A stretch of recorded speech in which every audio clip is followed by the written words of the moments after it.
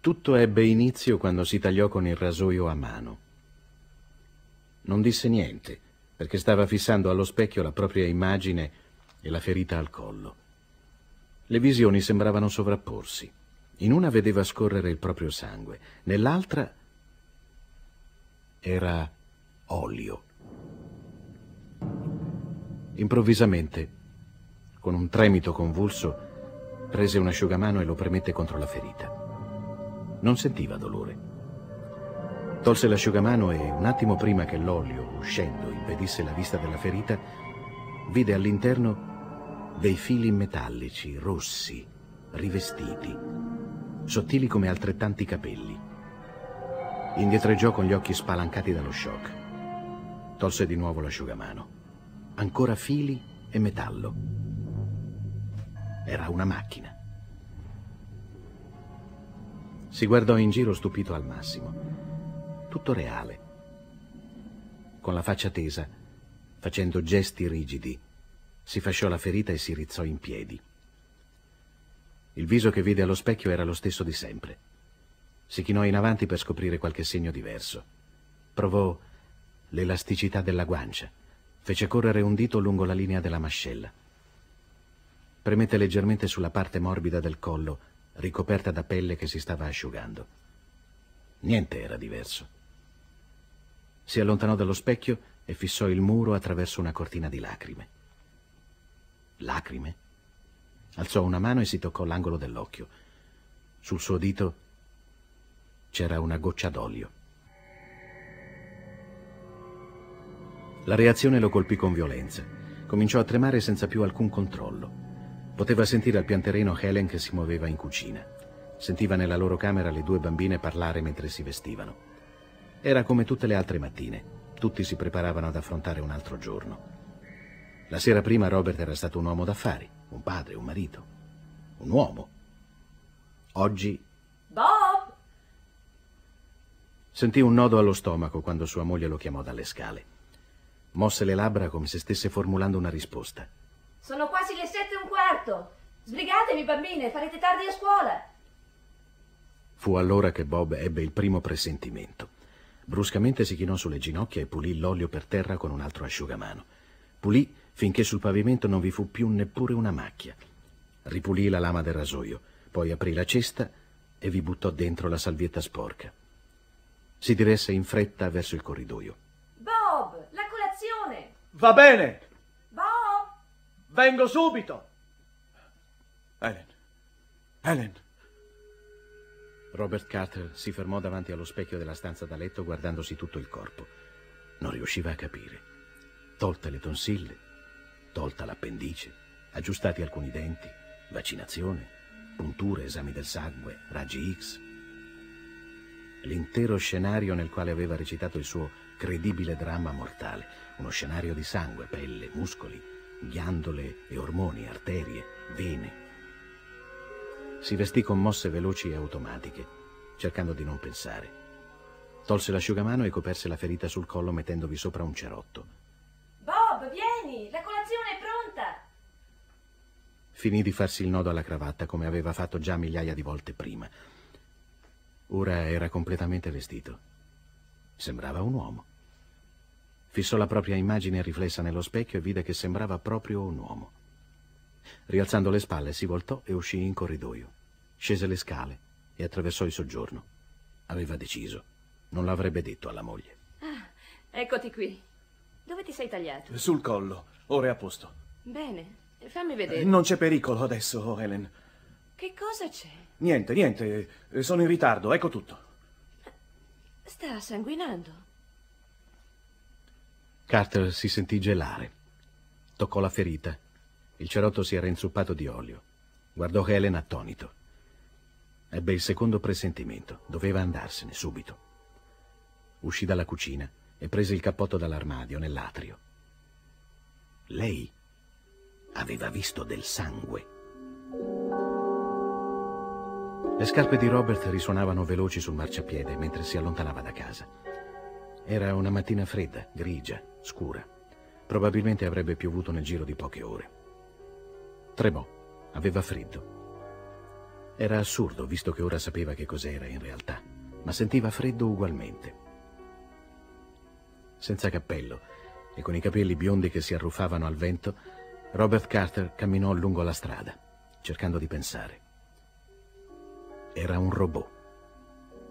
Ecco una cosa della quale doveva convincersi. Quindi non era nato. Oppure, se c'era mai stato un vero Robert Carter, ora lui era il suo sostituto. Ma perché? Perché? Scese gli scalini della metropolitana, sperso nei suoi pensieri. La gente passava accanto a lui, gente normale, gente che sapeva di essere fatta di carne e di sangue e che neppure ci pensava. Sulla piattaforma della metropolitana vide vicino a sé un giornalaio e notò i grossi titoli dell'edizione del mattino. 3 morti in uno scontro frontale. C'era anche la fotografia. Automobili sfasciate sull'autostrada. Corpi inerti e parzialmente coperti. Tracce di sangue. Carter pensò con un tremito a se stesso in una fotografia del genere, con strisce d'olio che gli uscivano dal corpo. Si fermò sulla piattaforma guardando i treni. Era veramente possibile che il se stesso umano fosse stato sostituito da un robot? Chi si sarà preso un disturbo del genere? E ammettendo che ciò sia stato possibile, chi avrà corso il rischio di venir così facilmente smascherato? Un taglio, un colpo, sangue dal naso, e la frode sarebbe stata scoperta. A meno che quel colpo alla testa non abbia bloccato qualcosa. Forse, se mi fossi tagliato senza prendere quel colpo sulla testa, avrei visto soltanto sangue e pelle. Mentre pensava, inconsciamente prese un nichelino dalla tasca dei calzoni e lo infilò nella macchinetta per la distribuzione della gomma da masticare. Pigiò il pulsante e il pacchettino cadde fuori. Lo aveva già quasi scartato del tutto quando si fermò. Masticare della gomma? Ora? Sogghignò e gli parve di vedere un sistema di ingranaggio nella testa, leve collegate a tubi curvi, uniti a loro volta a denti finti, il tutto in movimento, in risposta a un impulso condizionato. Mise in tasca la gomma da masticare. La stazione stava vibrando per l'arrivo del treno. Carter guardò alla sua sinistra. Lontano vide spuntare gli occhi rossi e verdi dell'espresso per Manhattan. Si voltò. Sostituito quando? La notte scorsa? 2 notti fa? 1 anno fa? No, è impossibile. Il treno gli passò vicino con le luci che uscivano dalle porte e dai finestrini. Robert si mosse ed entrò in una carrozza, frammisto alla folla che lo premeva da tutte le parti. Le porte si richiusero. Il treno partì. Dove sto andando? Certo, non in ufficio. Dove allora? A pensare. Devo pensare. Si accorse di fissare un uomo accanto a lui. Sulla mano sinistra l'uomo aveva una medicazione e la benda recava tracce d'olio. Di nuovo quella sensazione di gelo, del suo cervello pietrificato dallo shock, del suo corpo immobile e irrigidito. Non sono l'unico. Allora.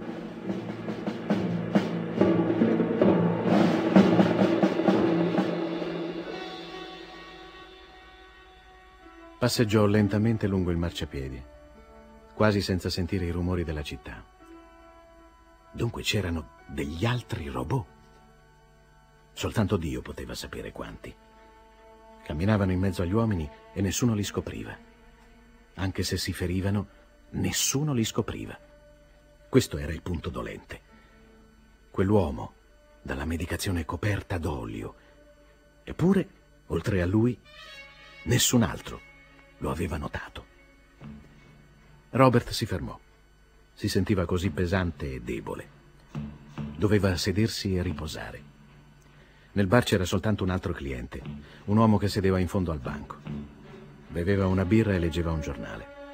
Carter si alzò su uno sgabello e appoggiò i piedi stanchi alla sbarra. Rimase seduto, con le spalle chine in avanti, e guardava il legno del banco, scuro e lucido. Dolore, confusione, paura e apprensione insieme lo avevano stroncato. Ma ci sarà una soluzione. O devo continuare ad andare in giro così, senza più sperare? Mi sembra di essere uscito di casa da mesi, ma poi sarà la mia casa. Si tirò su lentamente. Se c'erano altri come lui, forse anche Helen e le bambine rientravano nel gruppo. Quest'idea gli ritornò repulsiva e la scacciò. Le voleva con sé disperatamente. Eppure, come avrebbe potuto sentirsi umano verso di loro, sapendo che anche loro erano fatte di fili, metallo e corrente elettrica? Come poteva trattarle come sempre, dal momento che erano anch'esse robot senza saperlo? Batté pesantemente sul banco con la sinistra. Che cosa desidera? Che stanchezza. Se almeno potessi riposare. Che cosa desidera? Olio. Sento l'impulso di gridare un bicchiere d'olio. Oh, Dio mio. Carter scese dallo sgabello e barcollò verso la porta. Fuori gli parve che le strade gli si muovessero davanti agli occhi. Che cosa mi sta succedendo? Si appoggiò stancamente contro la vetrina. Riuscì a mettere a fuoco le cose. All'interno del ristorante c'erano un uomo e una donna che stavano mangiando. Carter li fissò. Piatti pieni di grasso, bicchieri pieni di olio. La gente gli passava accanto, facendolo sentire come un'isola in mezzo a una tempesta. Quanti di loro? Quanti di loro? Il portiere lo guardò sospettosamente. Un uomo dai capelli scomposti e con quello strano sguardo. Gli diede una penna perché firmasse il registro. Robert Carter scrisse a stento come se avesse dimenticato il proprio nome. Quando fu arrivato nella camera, chiuse l'uscio a chiave e si lasciò cadere sul letto. Restò lì, guardandosi le mani. Stava scaricandosi, come un orologio. Un orologio che non conosceva né chi l'avesse costruito, né il proprio destino. Come sono stupido. Quanto tutto questo è stupido. È impossibile. Trascorsero minuti prima che riuscisse ad alzarsi. Come in letargo, prese dalla scrivania una busta e un foglio di carta. Per un attimo fissò lo sguardo sulla Bibbia posata sul comodino. Scritta da robot? No. Allora devono esserci stati al mondo esseri umani. E questo deve essere un orrore del tempo presente. Prese la penna stilografica e cercò di scrivere una lettera a Helen. Mentre pensava, cavò di tasca il pezzo di gomma da masticare. Era un'abitudine. Proprio quando stava per metterselo in bocca, se ne rese conto. Non era gomma. Era un pezzo di grasso solido. Gli cadde di mano. La penna gli scivolò dalle dita e cadde sul tappeto. E lui sapeva che non avrebbe avuto la forza di abbassarsi per raccoglierla. La gomma. Il whisky nel bar, il cibo al ristorante. I suoi occhi corsero al soffitto. E che cosa sarebbe piovuto dal cielo? La verità gli crollò addosso. Non c'è nessun essere umano al mondo. Non c'è mai stato!